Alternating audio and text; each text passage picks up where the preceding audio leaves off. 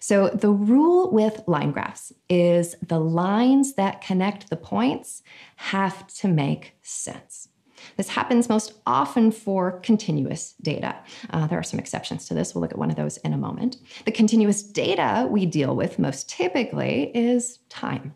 Days, months, quarters, years. For example, let's imagine in this case we're looking at monthly data. Let's get more specific. So here we're plotting origination volume. So imagine you're working at a bank. This is the dollar amount of loans that are being booked in your portfolio on a monthly basis over time.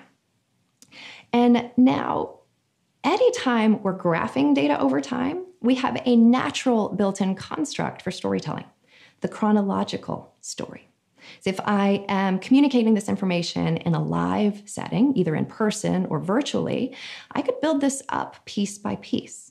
Right, today I'm going to talk about origination volume over the course of the year. We actually started off in January, booked $100 million of loans. It's actually our strongest January ever. Over the course of the first quarter, we saw monthly increases. This was in a large part due to a mail campaign that we did. We were highlighting low interest rates, and it was wildly successful.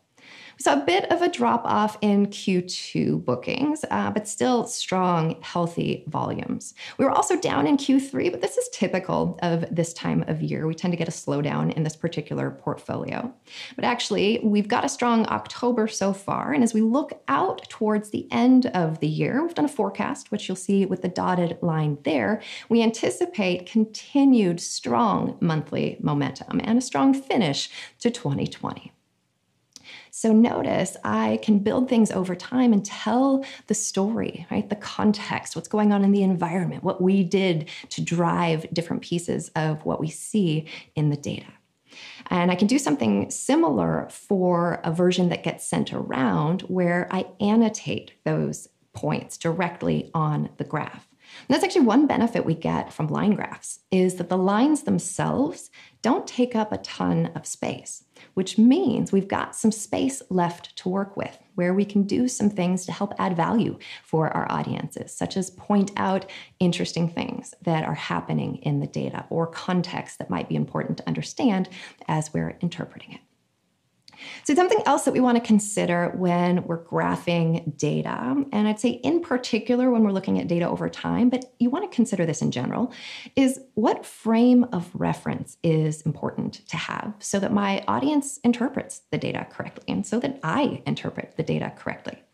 Here we get a little frame of reference simply from the historical data, right? We can see how monthly origination volume has varied over time. If I'm going to make one broad observation about this graph, it might be that there's been generally decreasing monthly origination volume since March. But notice how if I take a broader view at time, it actually sets some completely different context about how I interpret this data. So now I still see that decrease since March, but even with that, we are way up compared to where we've been historically. Now, something else to consider when it's time you're looking at is whether and what seasonality might be coming into play and how you might make that clear. It's actually very hard to see seasonality when we look at a graph like this. So right now we're going from January 2018 at the left, forecasting out to the end of 2020 at the right.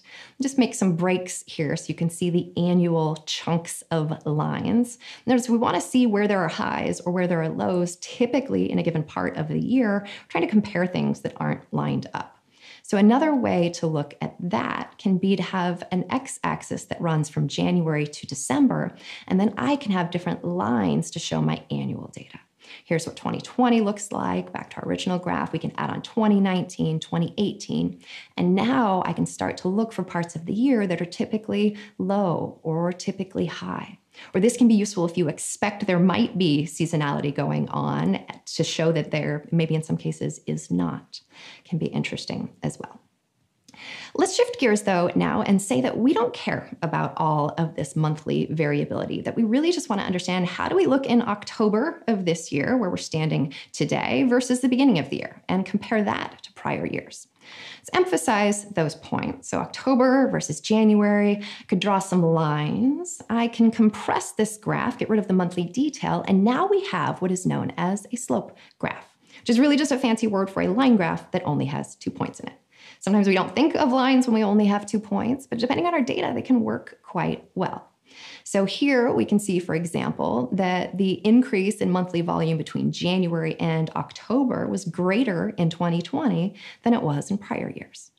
Now, this may not be the scenario for a slope graph, so let me change some of the details so we can look at some other ways and areas in which we might want to use a slope graph.